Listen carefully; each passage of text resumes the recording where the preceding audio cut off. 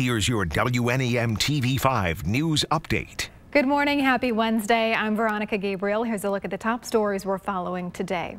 Michigan's top election official says if you are voting absentee and you still have your ballot in your hand, do not put it in the mail. Secretary of State Jocelyn Benson says you should put them in a drop box or take them to your local clerk's office instead. She says putting them in the mail with only 2 weeks to go before Election Day is just too risky.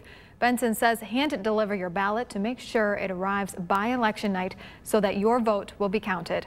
So far, more than 3 million people have requested ballots and more than half of them have already been returned.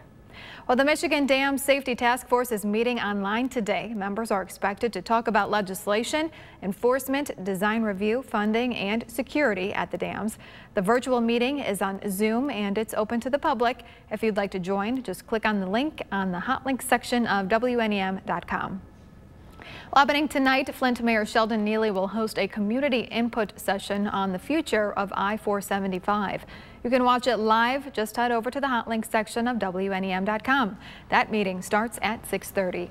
Now here's meteorologist Chris Eastlick with a look at your forecast. Hey, Chris. Veronica, everything looking a lot better this morning after some rain last night. It looks like those showers quickly moving out. Your sky tracker showing things drying out across mid-Michigan. Anything from this point forward through the morning should be pretty isolated. I think we'll have a chance for a little sunshine to break out this afternoon as well. Temperatures also getting warmer today. I think we'll be right around the mid-50s this afternoon. We'll stay pretty dry through this evening. I think overnight into tomorrow morning we'll start to add some cloud cover back to the mix, and eventually some showers will follow. Those will be pretty scattered at first through the morning commute, but then become more widespread as the morning goes along. They'll move northward throughout the course of the day, clearing our northern counties last, and then we'll dry out into Thursday night before the cold front starts to move in on Friday. High temperatures today should be around those mid-50s, so close to average. Many areas still just below that mark, but some warmer days ahead. Thursday, it looks like we'll reach back into the 60s for at least parts of the region, and then some 60s again on Friday before 40s return as we go towards the weekend.